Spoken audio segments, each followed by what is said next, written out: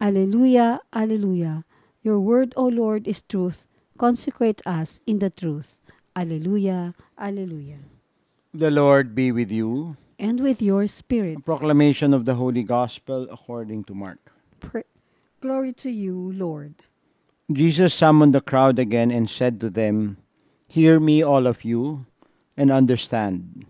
Nothing that enters one from outside can defile that person, but the things that come out from within are what defile." When he got home away from the crowd, his disciples questioned him about the parable. He said to them, "Are even you likewise without understanding? Do you not realize that everything that goes into a person from outside cannot defile, since it enters not the heart but the stomach, and passes out into the latrine?" Thus he declared all foods clean. But what comes out of the man, that is what defiles him. From within the man, from his heart, come evil thoughts, unchastity, theft, murder, adultery, greed, malice, deceit, licentiousness, envy, blasphemy, arrogance, folly. All these evils come from within and they defile. My dear brothers and sisters, the gospel of the Lord. Praise to you, Lord Jesus Christ. As I mentioned yesterday, we continue no, from yesterday's reflections of the Lord's critique of the religious authorities. No? And here again, um, very, very clear now. It's a very clear example. No? We might say this is part of the core of the issue. No? Number one, the Lord says no, that it is really the action that defiles us. No? So that's the first point that we will reflect on. And I think the other thing that I want to also emphasize is the freedom of choice. No, I think that's very much you might say important, a very important element. No, in what the Lord is saying today, the freedom of choice. No? And then third, I'd like to go back now. This is the last. This is the 2 days that we'll reflect on the Lord's critique, and then we'll be looking at healing stories from tomorrow, I think, until Saturday. No, and anyway, what Pope Francis said, no, to see, to choose, to act, no, as our synthesis, no. First, the action is what defiles, no. Here, the Lord clearly says that it's not what comes into us, but it is how we're going to respond to that stimulus, if you wish. Now, of course, the example that the Lord gave here is food, no, but take a look at temptation, no, temptation. We need to remember that even the Lord Himself was tempted. So these are all the external factors, no? And yet the Lord chose freely not to give in to temptation, no? So I think this is where you realize that action defiles because only because there is a process that we go through in taking action. For example, I always tell people when they say, I got angry at my friend or my office mate because he did this, etc., etc. Again, there's reason to get angry, no? But the important thing is one does not act on that feeling, no? It's normal, it's very human to react when there is a stimulus that is, in a sense, understandably, no, that is the reaction that you have to get angry because someone did something very wrong, no? I remember the cleansing of the temple. We said that is the sense of righteous indignation, no? And even that, no, the Lord was able to act also, no. At the same time, talking about that, no, the action must not be more than the stimulus, no. So again, just to reflect on this, no, it is the action that defiles, no. But we must distinguish between what we feel interiorly and the action that we take because of that, no. And for me, that is very, very important. That's a very important thing to reflect on. And really, in a sense, it is a virtue, no?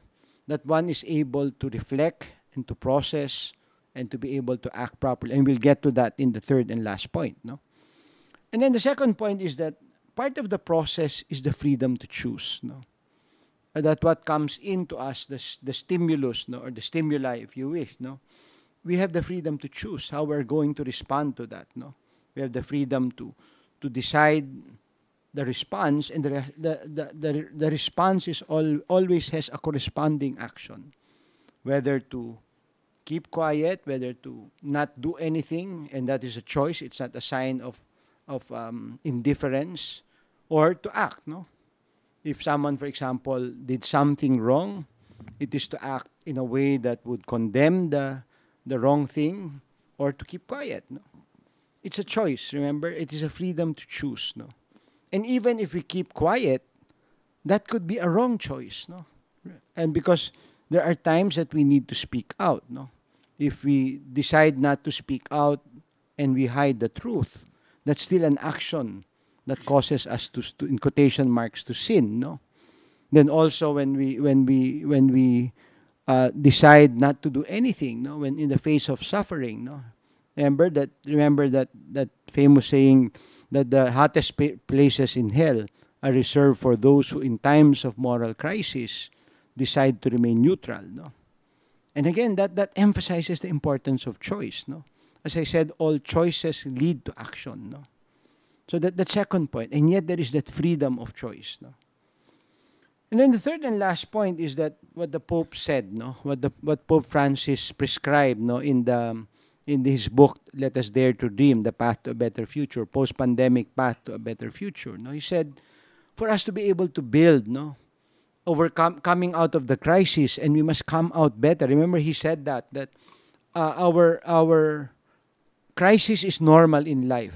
But he said, but how we will come out of the crisis is our choice. And the Pope said, we never come out the same. It's either we come out better or worse.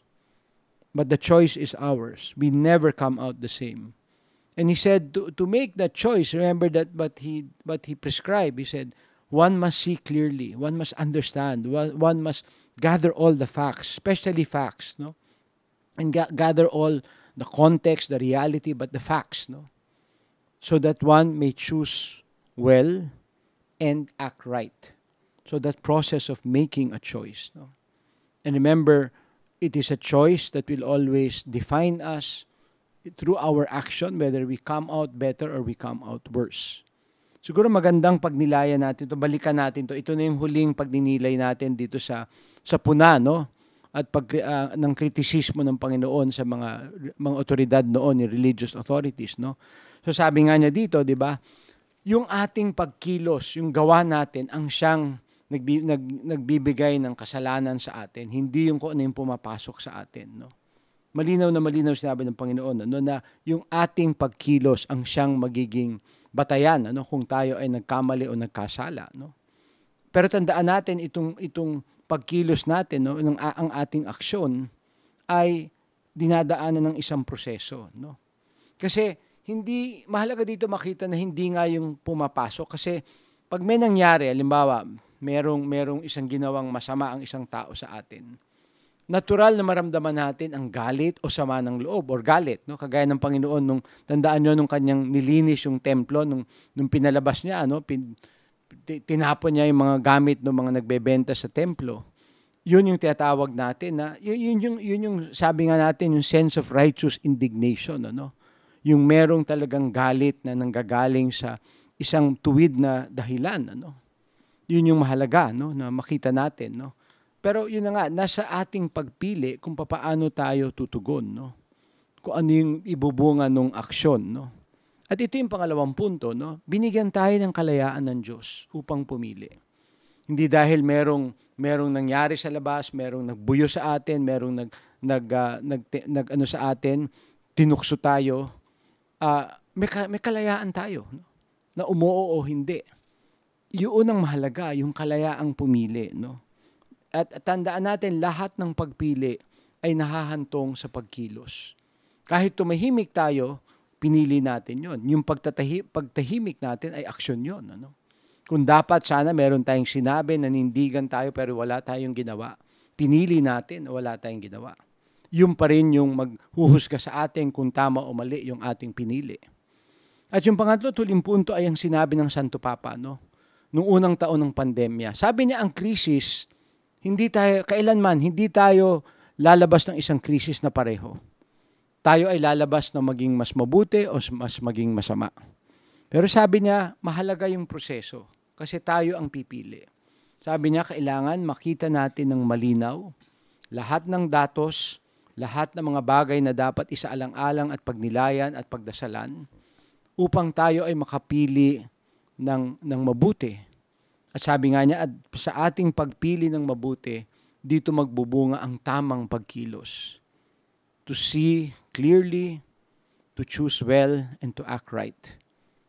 We pray that that may be a process, no, a discernment process on how we are to act, how we are to respond to the many things that are going on in our life and in our community and our society.